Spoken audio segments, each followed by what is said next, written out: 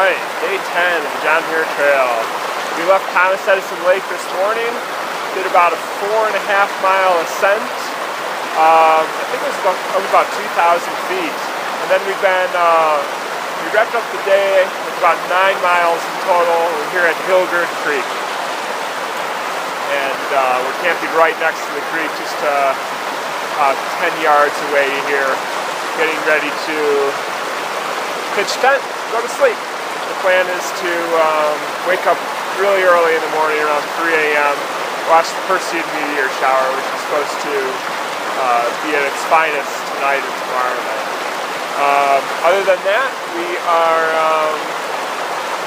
going to be crossing Sullivan Pass tomorrow. It's only a few miles from here. And then head down to the Muir Trail Ranch.